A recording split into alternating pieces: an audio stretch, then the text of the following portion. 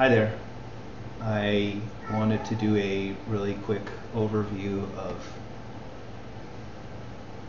one step of our character export process. This is the Gimp. We paint characters in Krita and use the Gimp to export the image to Blender. Krita doesn't have any sort of scripting system at the moment, so that's why I'm using the Gimp. I've written a script that will take all of the layers, trim them down, and export them with relative positional data, so that when I import the layers back into Blender, I can reassemble the character as it is here. So what you can see is I've got all of the characters' parts in one file, and I also have these joint layers which represent the bone joints that we'll have in Blender, and they all have a name that corresponds with the part on the character.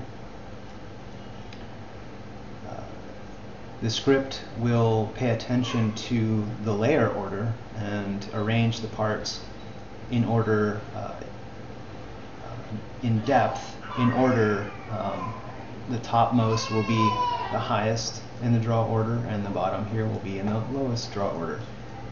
What the script will do is we'll look through all these layers and look at the names, and it will find any layer that it doesn't have joint in the name, or it doesn't have a hyphen in the name, and those layers will be the parent sprite in the character. So it's gonna take that name of that parent sprite, look for all of the associated sprites.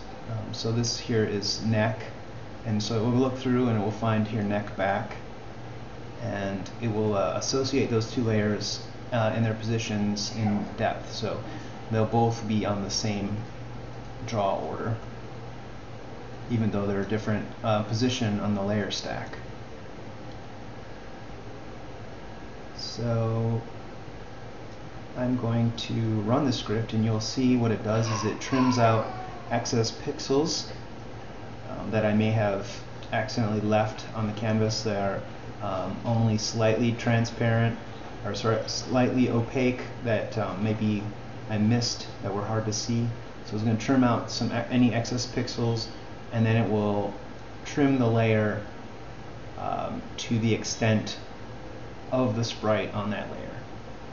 So we'll run the script and you can see it in action. Alright, it goes. One by one it's going to pick off the layers, expanding it, deleting the excess pixels, and then cropping the layer back down. And it's also exporting the positional data right now.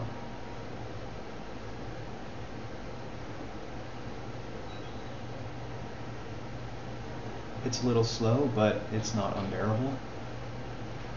You can see it's working on the hidden layers as well.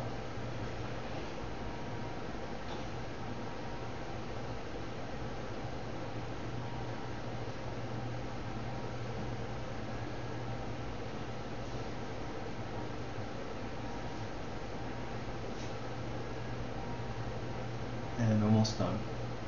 And done. Okay.